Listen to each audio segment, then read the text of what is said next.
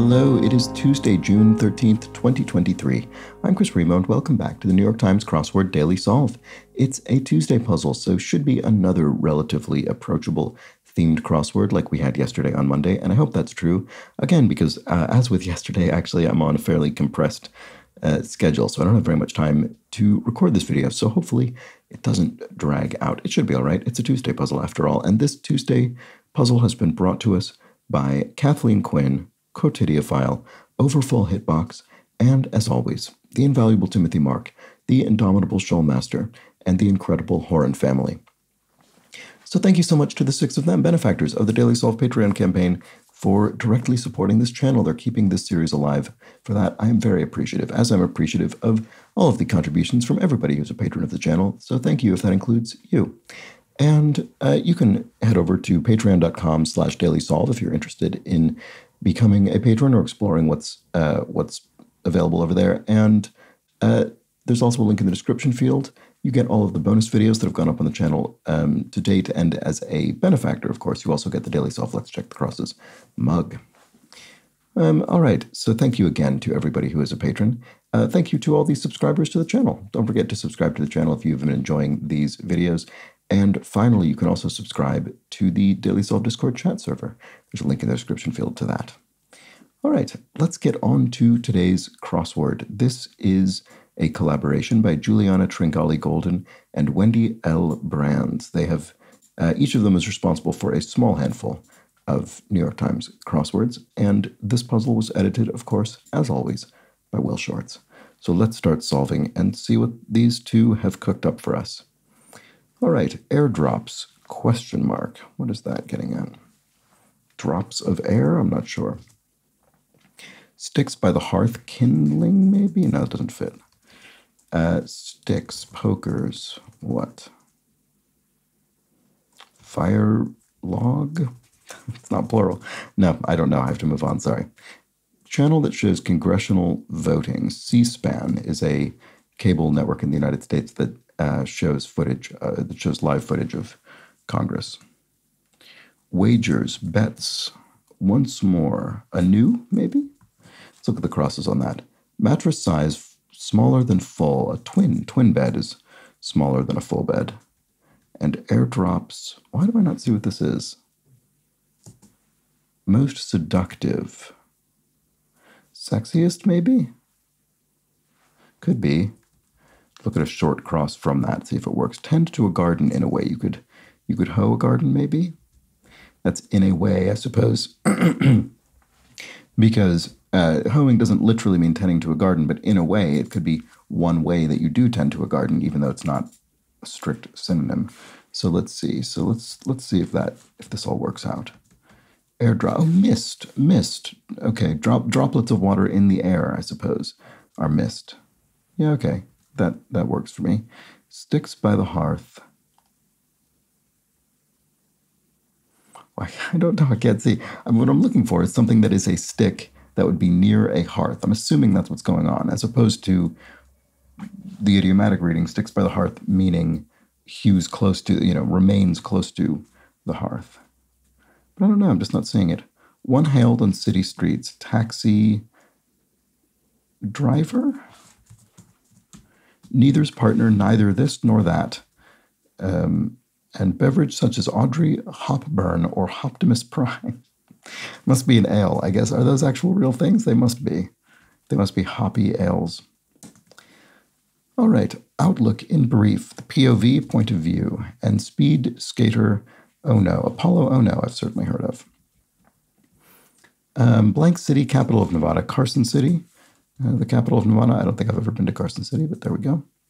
Practiced sales pitch, a spiel. You could give a spiel, give a, your kind of whole line about something that you're trying to sell or convince somebody of. American-born blank, prize-winning graphic novel by Jean Luen Yang. Looks like American-born Chinese, which is a fairly commonly used phrase. So this is probably the answer. And sticks, matches. Okay, there we go. I was on the right track. I just couldn't think of the answer. So matches to light a fire in the hearth. There we go. Yankee great blank Howard. I don't know, and I'm not seeing what name that obviously is. Behind on payments, in a hole. You could be in debt, you could be in a hole. Elston Howard? I don't know. Programmed to as a thermostat. Set at, maybe you set the thermostat at a particular temperature. You programmed it to that temperature. Dedicate to is, to dedicate oneself to is to devote oneself to. There we go. This does look like maybe Elston. That's not a name I really know, but it sounds like it could be. So poi source is it taro? That sort of sounds like it should be right to me, but I couldn't, like taro root? Is that correct? I might be misthinking this, but I kind of want that to be the answer. Got everything before we leave with a checklist seen, right, sorry, haven't even been paying attention to the circles. So we have ID here. Got everything before we leave with a checklist seen in the circled letters. With a checklist, got everything before we leave. Are we going on a trip maybe? We need our ID. What about this? Output from an eruption, volcanic ash, cache. ID, cache, okay. It does feel like we're sort of maybe going somewhere and we need these things in our wallet maybe? What about this? Cocktail garnished with an orange slice and a maraschino cherry. You sometimes see an old-fashioned that way, but that doesn't fit. What else could be garnished with an orange slice and a maraschino cherry?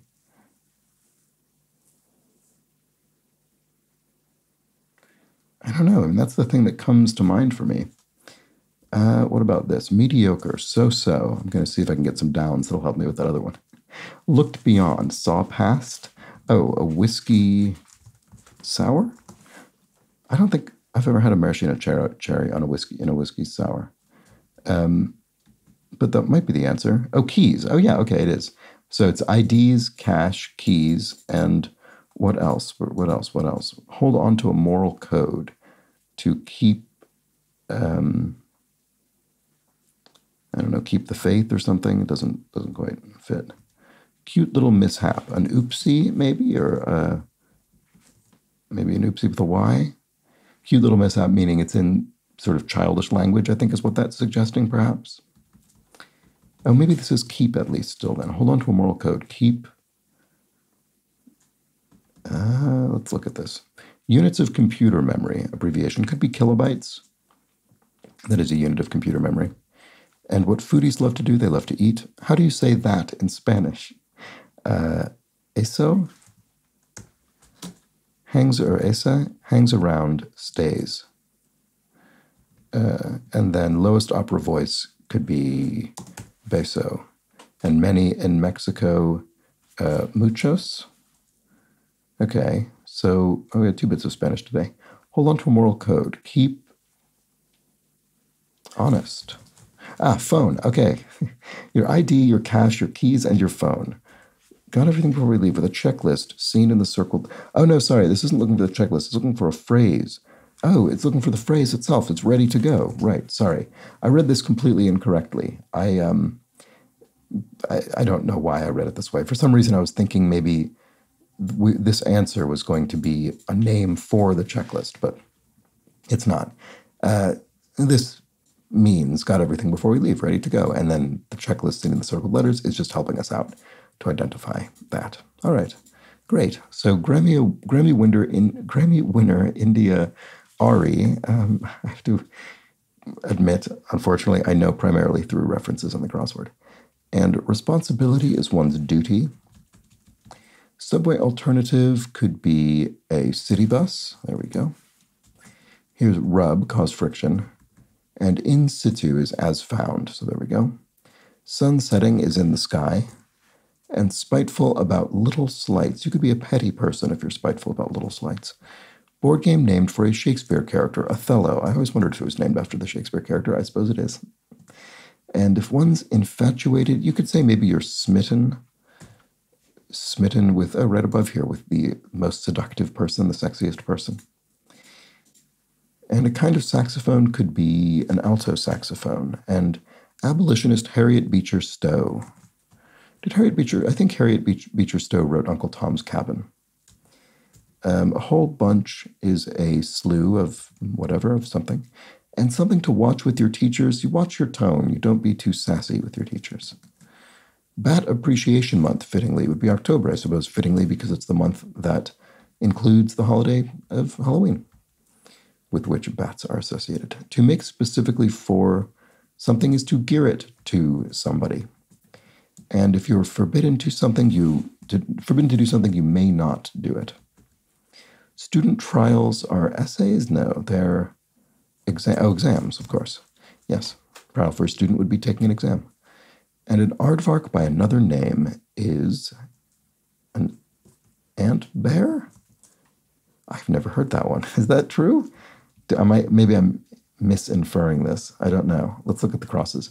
Dam Building Public Works Organization. The TVA, the Tennessee Valley Authority, that would be something from the Franklin D. Roosevelt era, New Deal era. Let's see if that fits. Gets out of the way, say. Moves it. Oh, I see. Right. Move it. Get out of the way. So moves it. You wouldn't really use this phrase in this particular. You wouldn't say, he moves it. But yeah, it makes sense. Give a fright. Startle. You startle somebody. Give them a fright. Okay. So TVA looked correct. Something you may have to have held while you're away. Your mail. Hold my mail, you might say. And lay it on me, you say. I'm ready to solve this crossword. Noted Art Deco designer is Erte, certainly very much associated with the Art Deco era. Okay, classic theater name, Roxy.